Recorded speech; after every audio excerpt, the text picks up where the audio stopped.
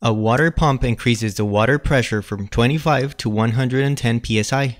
Determine the flow work in BTU per pound mass required by the pump if the water flow is at ambient temperature.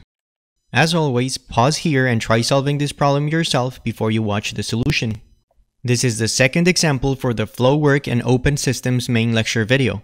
The links to that 11-minute video, the other examples for this topic, and the other lectures of the Thermodynamics course are found in the description below.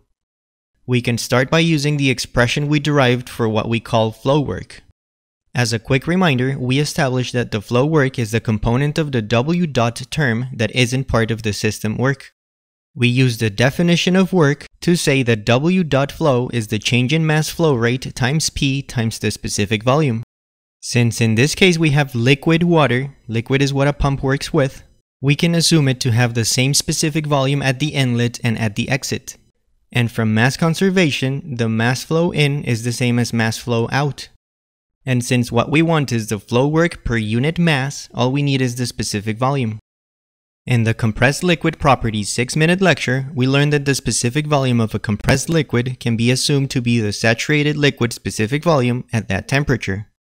We look up Vf for whatever we want to call ambient temperature, let's say 70 degrees Fahrenheit, and use that to calculate the work. You can do other temperatures, but it's not going to change much. We substitute that value and the given pressures, and we do a simple unit conversion to find that the flow work per mass is equal to 0.252 BTU per pound mass. If you want to watch some of the other examples on this topic, or the other lectures of the thermo course and the other engineering courses, make sure to check out the links I left in the description below. Thanks for watching.